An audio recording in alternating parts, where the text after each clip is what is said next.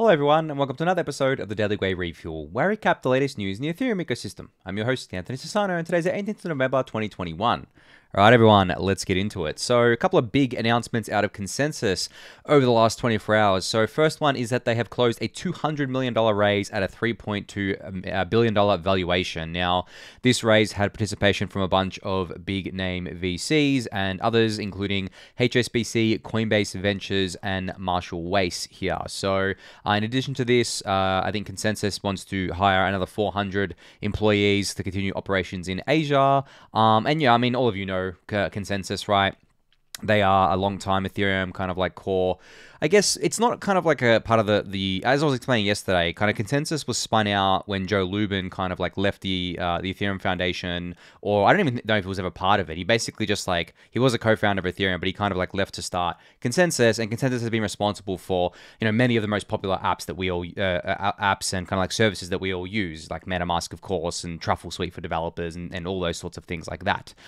So yeah, great to see this raise come in for them. I didn't think the valuation was a little bit low considering the products that ConsenSys has under them, especially MetaMask. MetaMask alone should be worth this, and I'll explain why in a sec. But then you have Infura, you have Truffle Suite, you have like, I mean, there's so many projects that ConsenSys has under their kind of like wing. They have tokens in all different types of projects, so it definitely did come in a kind of like a lower valuation than I would have thought, but you know, it is what it is. Who knows? You know, who knows if even MetaMask is gonna tokenize anytime soon? I'm still suspecting they will, and it's gonna be funny to see the MetaMask token be worth more than ConsenSys itself, because I think it will be. Like, for example, I mean, if ANS can be worth, what is it right now, $5 billion fully diluted valuation, MetaMask easy, right? MetaMask is something that everyone uses, and everyone uses very regularly. It's got probably, you know, out of just like, not even just within Ethereum, but with crypto more broadly, it is probably the most well-known product, like on-chain product in existence right now. Everyone's used it. Everyone, you know, like, will continue to use it. I mean, I use it all the time,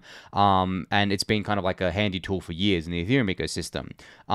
But yeah, I guess like on that note as well, when it comes to MetaMask, this is the second massive announcement, I guess, like out of ConsenSys, is that MetaMask now has 21 million monthly active users. That's crazy, right?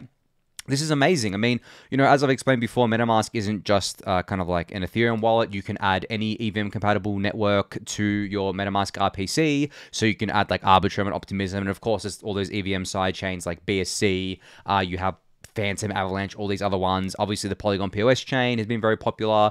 So you take all that together, and that's what you get. Because there really isn't any other wallet, I guess, like desktop browser wallets right now that kind of match up to MetaMask in terms of like brand awareness, in terms of functionality and utility. And I know MetaMask is missing a lot of features that everyone would want, but it doesn't matter. Like, what people want right now, and I made a comment about this in the Daily Gwei Discord channel. I think the kind of like people saying, oh, we need better UX to onboard people is kind of like completely overblown, because if you are offering to give people money through incentive programs, they're going to jump through so many hoops, it's not even funny. Like, they're going to jump through every hoop imaginable. If they see easy money and kind of like they need to jump through these hoops to get it, such as like liquidity mining, yield farming, especially on the cheaper chains, like obviously not on Ethereum layer 1, but on these kind of like cheaper chains or the L2s, these people are going to jump through the hoops to get to that. And I think that obviously for mass adoption, we do need to simplify the UX a lot more. But at the same time, I don't know, I'm just not convinced that crypto needs to dumb down the interfaces so much, right? I don't think we have to get to the point where it's become like so dumbed down where, I mean, I don't know if any of you guys have ever watched the movie Idiocracy, right? I actually watched it for the first time a few months ago, and in the user interfaces that people use within, you know, wherever they are within society have been dumbed down so much that basically it's just like the action of like putting a I guess like a block into a hole, and that's like the user interface. And there's kind of like a big button on the screen that says yes or no, right? There's no complexity there. I actually think that's detrimental to the user experience. I think that you shouldn't assume the users are like really, really dumb. But I understand why Web 2 companies have done this. They want to make sure that they can make the process as dead simple as possible. But in doing that, I think you lose a lot of the magic of what makes a lot of these things cool and a lot of the innovation that you can do here. And a lot of the kind of like people that you can actually onboard given the right incentives. Because obviously in the Web 2 world, there's no money-making incentives, or there's very little money-making incentives, as opposed, and it's more about like social incentives, as opposed to crypto where it's both. It's social and financial. And financial is obviously very powerful here. So if you have like a yield farm, or if someone hears about a token they want to buy on a specific kind of like chain, they're going to jump through the hoops to get there. Like, think about all the people that would have installed MetaMask just to buy the SHIB token when it was pumping, because SHIB wasn't available on Coinbase originally, and it wasn't available on, like, you know, many centralized exchanges. You had to buy it through a DEX. And then what about all those other kind of like meme coins that were on BSC? BSC was popular for that sort of stuff. People jumped through these hoops because there was money to be made. So do not underestimate the power of incentives. I always tell that to people. It's like the reason why, I mean, I was looking at it the other day. I was kind of like, I had a suspicion. I'm like, okay, you know, the Avalanche C chain, which is an EVM sidechain, has gotten a lot of attention lately because it had cheap fees, which it doesn't anymore. Funny enough, it actually had got like so much usage that the fees have gone up, which is inevitable for any chain, by the way. It's just the reason why the fees are low on a lot of these chains is because they don't have enough usage to fill up the blocks yet. But when they do, the fees obviously kind of go higher, and that's why I talk about the modular blockchain design and all that good stuff there. But to get back on topic, I went to DeFi Llama's website and they track the TVL of different chains. If you look at every single chain that has done massive incentive programs, such as you know, the Avalanche C chain, Phantom, you had the Polygon POS chain earlier in the year, you can see the uptick very clearly. And it's the same for Ethereum Layer 1, but it just goes back further, back to DeFi Summer. As soon as the incentives kick in, as soon as there's kind of like yield farming to be had, where you can farm tokens and sell them off and make you know, relatively easy money, the TVL skyrockets.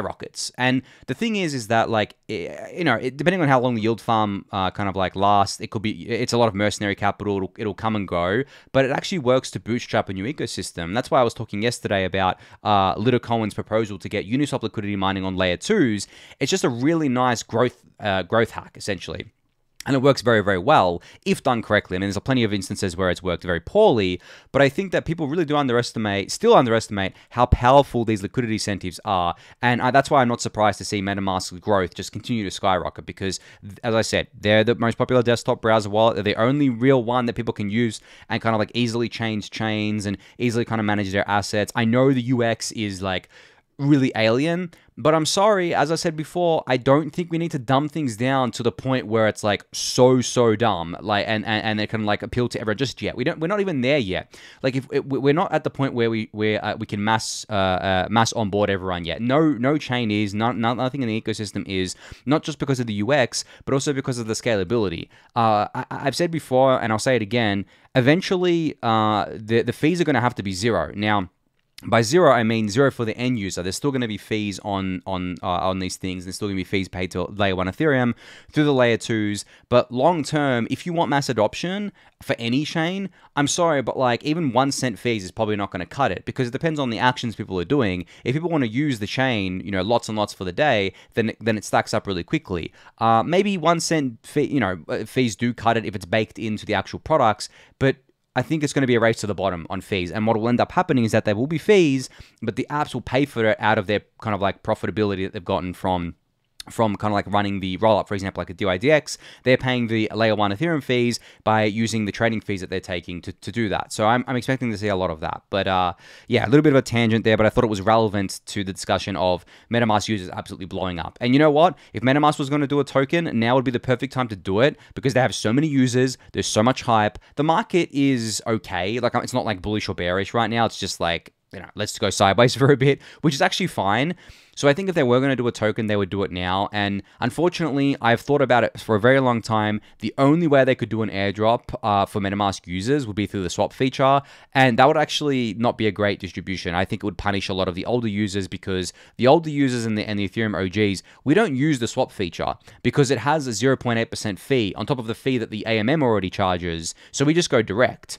And, you know, funny enough, that might actually be detrimental to us if we don't get the, you know, as many tokens as other people, which is fine, whatever. I mean, a lot of us have been spoiled with airdrops lately, but I'm very curious to see about the timing here, especially because ConsenSys just raised a new round. It's going to be interesting to see if MetaMask does their token soon. I'm expecting it sooner rather than later, but at the same time, I think that they're still trying to figure out a way to distribute it as fairly as possible. That's, I guess, the last thing I saw about it.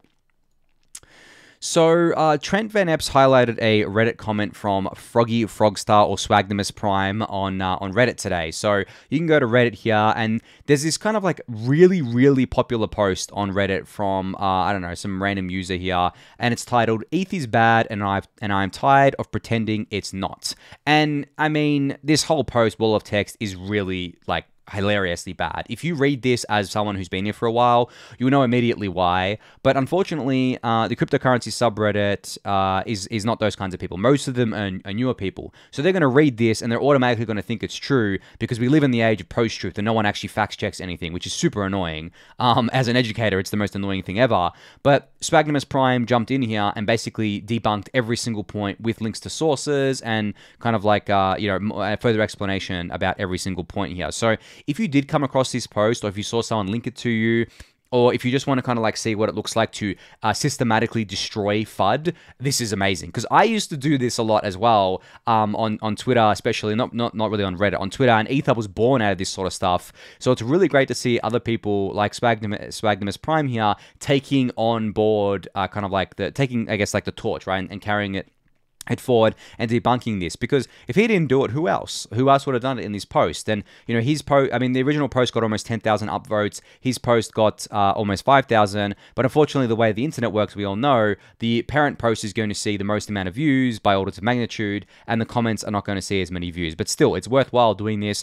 I think the Ethereum community is extremely lucky to have people like Spagnimus in it to basically debunk all of this FUD. And I'm not even going to go through it. You can read through it yourself, but it is some of the worst FUD I've ever seen in terms of like how stupid it is. It's full of conspiracy theories. It seems like this person is an XRP bag holder, just kind of like salty about the fact that XRP was kind of like, I don't think it was officially classified as a security, but like the SEC went after Ripple and stuff like that. But also, talking about how like, obviously the kind of like proof of stake and how that's more centralized in the proof of work and stuff like that. Funny enough, I don't think that they mentioned anything about gas fees in here, which is probably strategic on their part because everyone talks about high gas fees these days and there's just really no point bringing it up anymore. But yeah, give this a read. I'll link it in the YouTube description. Just wanted to highlight that there for you. So Polygon has announced that they're donating $1 million to Gitcoin to help fund open source projects. Man, this is amazing. Like the next Gitcoin grants round, which is December something, matching round, is going to be huge. Absolutely massive. It's going to be bigger than the last round, which is already big. We have millions of dollars coming in for public goods. I went over it yesterday how the Ethereum Foundation donated $500,000 to Gitcoin. They're going to be doing a different round. I think it's going to be separate to the normal Gitcoin grants matching round. But I mean, it's just amazing to see the amount of money pouring into public goods. We've had obviously the Ethereum Foundation do it. We've had kind of Polygon do it. We've had Optimism do it, where they're basically saying all their profit from their layer 2 sequencer is going towards public goods, which got paid out recently. We have the EF ecosystem support program generally. I mean, there's so many initiatives out there. I'm not going to go through them all. And there's kind of like more being spun up in the background, I think, as well, that are going to be coming out soon. There's some stuff that I'm going to be doing soon for public goods. It's just a little bit of an alpha leak there. That's coming out soon. But I mean, I don't know. I see nothing negative about this sort of stuff. I see it basically as the community or the wider kind of like crypto ecosystem giving back to the infrastructure that we all take for granted, really. I mean, a lot of the stuff that we use is free. I mean, and a lot of the stuff that we use is maintained by just like a very core group of people who are definitely not paid enough. Like the Ethereum core developers, for example, they should be paid way more than they are. But the problem is that when you see kind of like core developers of maybe other chains, they have like stock options or kind of like token options that vest out to them. Now, Ethereum can't do that because Ethereum already did its ICO in 2014. It's already issued tokens. The token price has already gone up a lot since then, and the Ethereum Foundation can't print more ETH. They can just pay out bonuses in ETH, of course, and all that sort of stuff. But still, the upside is probably less than going and kind of like joining some random team, and if the token pumps, you get more. But at the same time, as I've explained before, a lot of, especially Ethereum core developers, they're not just in it for the money, right? I mean, yes, money's important, but they're in it for the mission, and they've really bought into doing this stuff. They want to change the world. I mean, the amount of Ethereum core developers that are super excited about the merge right now, you can't do the merge on other chains. You can't work on sharding on most other chains. You can't, work with like such a strong community and all that sort of stuff, right? You can't buy that. But at the same time, we do want to get as much money to them as possible just to make sure that they feel valued. Not because maybe they need it or they want to go buy a Lambo or something. It's never about that when it comes to money, at least from my point of view. What it's about is simply valuing these people as they should be valued, because I'm a firm believer in that the world should, most of the time it doesn't work like this, unfortunately, but I'm a firm believer in kind of like I guess like fine tuning the world so that we can kind of like give back to the to people who put in a lot of value, almost the same amount as they put in, essentially. So if these core developers are maintaining a $500 billion Ethereum network and they're kind of like building critical kind of upgrades that are actually going to increase the price of ETH over time, then one, they should be given ETH, right? And they should be given it in various ways. It could be vested over time. There's a few initiatives going on for that, but generally they should be given ETH as a bonus, especially from their employer and things like that, if that's possible. But two, the community should just shower them with money because we want them to feel as valued as possible. We want them to stay within the ecosystem. We don't want to lose them to kind of like other teams. And the thing is that in an industry like this, where not only is the industry struggling to find enough people to hire for all the different kind of like project teams, but the core developers, I mean, the core developer role is not a role that just anyone can do. It requires a very, very specialized kind of set of skills and set of knowledge. It requires people to kind of like want to work as a core developer. I mean, it's a high stress kind of environment as well. But the payoff is really more of a social payoff than a monetary payoff, at least for Ethereum, and more of a kind of like payoff of, yes, you are kind of like changing the world with this technology. But at the same time, that doesn't mean that we should just stand by and say, okay, well, yes, these people are probably paid a lot as a salary on a salary basis, but they should share in the upside of ETH as well. If their contributions to the Ethereum network cause the ETH price to go up, right, over the long term, of course, then they should be getting ETH for their work, and they should be able to get it, and it should be vested, and they should be able to hold it, and they should be able to kind of like ride up that wave, just like all of us have ridden it up if we bought ETH early on. I mean, I rode it up. I tried to give back as much as possible, but to be honest, I think the core developers have done much more than I have for the Ethereum ecosystem in terms of like making sure that the upgrades are going through, making sure things like 1559 happen, making sure that the Ethereum network doesn't blow itself up. I mean, those things, it's a thankless job. People just do not talk about it enough, and I think that they're just like the unsung heroes of Ethereum. So very much in favor of, I guess, like any teams and any projects donating as much money as possible to public goods, whether that be core development or something else, just anything that classifies as public goods, and that helps the wider crypto and Ethereum ecosystems. So StarkWare has announced that StarkNet Alpha 4 is now out, and this release is going to be the one that will be deployed to mainnet. So you can read more details about it here on their blog post. But basically what's new is token bridges, block hashes, and a few more features, as you can read about in here. So this is more, I guess, like developer oriented, and not the update's not very detailed beyond that, but of course you can check out kind of like code examples and stuff on their website. But essentially, as I said, this is the mainnet release candidate. Now, I've said before that I think that StarkNet Alpha is going to be late November. I didn't think it was going to be early or mid-November. We're at 18th of November now. So either next week or the week after, we should see it on mainnet. Now, I do want to caution people here that just because the StarkNet Alpha is going to mainnet doesn't mean that suddenly everyone is going to have their apps on there and everything's going to be dandy and everything's going to, have like a massive kind of network effect and growth. It's going to take time. I think it's actually going to take more than a few months. I mean, optimistic rollups have already taken longer than a few months. It's been since August with Arbitrum. I mean, Arbitrum and Optimism are obviously growing, but it's just like a slow burn. It's not like until they do tokens, of course, because then it can go crazy. But it's not like StarkNet's going to get to mainnet, and then everyone's going to suddenly build on that. Everyone's going to move there, and everything's going to be dandy, and StarkNet's going to have like billions and billions of TVL. It's not going to happen like that. But the thing is, there are apps that are already kind of like running on StarkWare's technology that can connect into StarkNet, not in the initial release, but later on down the line, such as Immutable X and DYDX and So Rare and all the other kind of things building on StarkWare's technology. DeversiFi, of course. So yeah, super exciting to see that, and I can't wait to see this on mainnet. So I've been speaking a lot about Uniswap's new 0.01% fee tier for stablecoin swaps, and I guess I'm talking about it again today because Hayden Adams from Uniswap put out an update saying since I guess like the last update, the 0.01% fee tier was turned on. Uniswap V3 has gone from 10% of 1 inch's USDC to USDT volume to 96%. That is crazy. Look at this chart. The purple kind of bar here is Uniswap V3.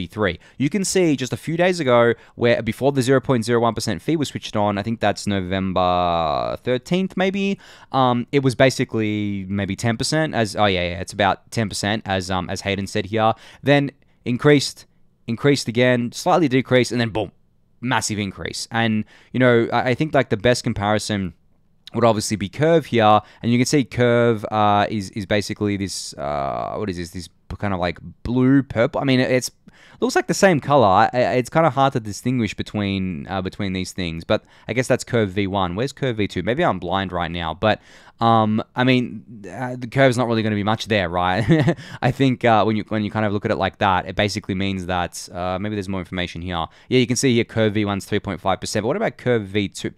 Yeah, I don't know. I'm going to have to look at that more closely, but it's safe to say that Uniswap is extremely competitive now, especially because, as I've explained before, stablecoin swaps are a race to the bottom in terms of fees, guys. Like, I strongly believe that. There is no reason why it isn't going to be like that. So, I mean, Uniswap doing this is going to force Curve to react to this, and it's also going to force them to kind of like not just react, but also try and innovate beyond fees too. Because, as you know, fees, I mean, race to the bottom, it basically means that Uniswap and Curve may actually just have the same fees, and then from then on it becomes a matter of like integrations and marketing and brand awareness, business development, all that sort of stuff. And I think Uniswap has a better lead there than Curve, just because it's much more well known. So we'll have to see. Not to say I'm bearish on Curve or anything like that. It's a great team, great product, but at the same time, I don't know, guys. Like, I don't see where Curve's moat is if their fees are higher than Uniswap's, because Uniswap basically already has a massive moat. They've lowered the fees for stablecoin swaps, so we'll have to see. I mean, Curve obviously has like pools that aren't just two assets. They have like tri-pools and bigger pools than that, and they have some other pools out there. So they're not like kind of like out of the race or anything, but they're going to have to react to this for sure, I believe. So Nifty Island is teasing a bunch of new NFTs that they're going to be doing as a pre-launch gift to their community. So these are called the Legendary Pistols, which is a kind of like a series of NFTs. I think there's 10,000 pistols, metaverse ready and primed for in-game utility. All but 10 will be given away as a gift to the community, and then 10 I assume are going to be kind of like sold off here. So this is amazing. I mean, as a early Nifty Island community member and as a palm holder and as a blade holder as well, apparently I'll be getting airdropped one of these bad boys, so I'm very much looking forward to that. But again, this goes back to what I was saying yesterday about permanence. Normally, when you get airdropped an item in a video game, as I explained yesterday, it's like centralized, so there's no permanence there. But with this, total permanence. I have total control over it because it's an NFT.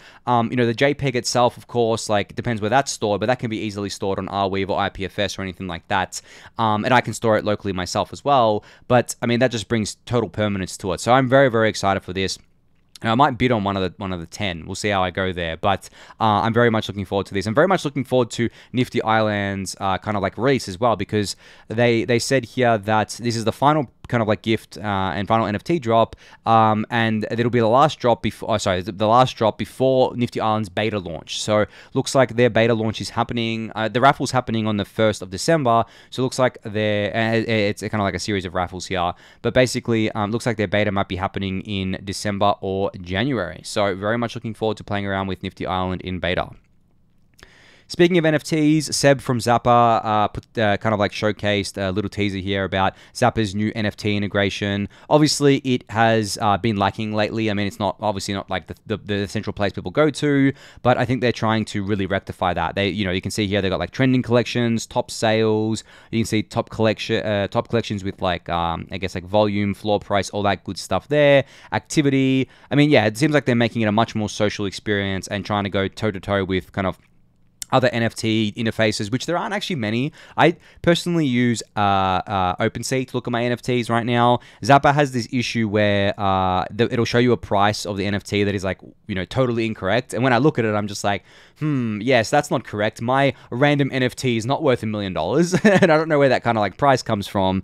But yeah, I'm assuming they're going to fix that with this. So really cool to see this little sneak peek here of their new NFT interface. DeversiFi is launching a new reward/liquidity mining program on December 1st. You'll be able to liquidity provide in 16 new incentivized pools and earn DVF tokens. So you can read this blog post for more details about this. But, DeversiFi, for those who don't know, is a layer 2 exchange. They're built using StarkWare's technology. They're a Validium technically, but they're built using StarkWare's technology, and they have an AMM, and they also have a CLOB as well. So I think this is going to lead to some really awesome growth for them. I know that Loopring, as a kind of like exchange, layer 2 exchange, has also done liquidity mining in the past, and it really does work to bootstrap the growth, as I've explained before. So very much looking forward to this. If you want to get involved, definitely check out the blog post for more details here. All right, now I'm going to talk a bit about this because someone mentioned it in the Discord channel, and I've been seeing people talk about this, and I haven't covered it yet. ConstitutionDAO.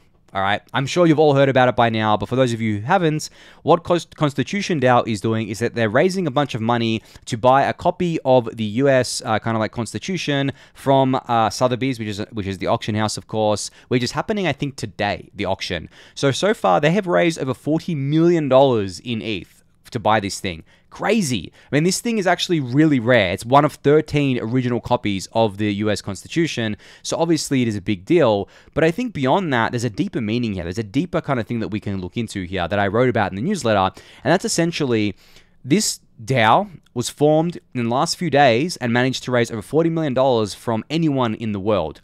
This is the true power of DAOs. Not only are DAOs good for amazing social coordination, global social coordination, but they are good for global financial capital formation. Because when you think about it, let's take doing a kind of like fundraise or a DAO, kind of like a crowd raise, like ConstitutionDAO. Let's take an example of doing it in Ethereum versus doing it in traditional finance. Well, I just explained to you what it looks like in Ethereum land, right? It's very, very easy to do, and it can be done really quickly.